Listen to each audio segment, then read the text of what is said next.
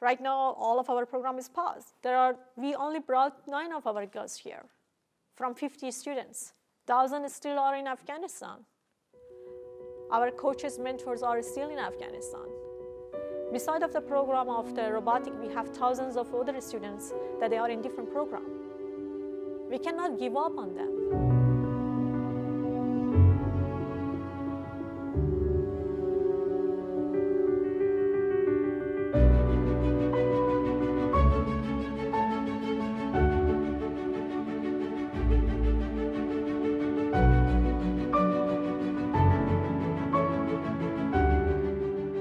You know, at first I want to be educated and learn lots of things from different countries and different places, and then go back to my country and serve to my people and help them.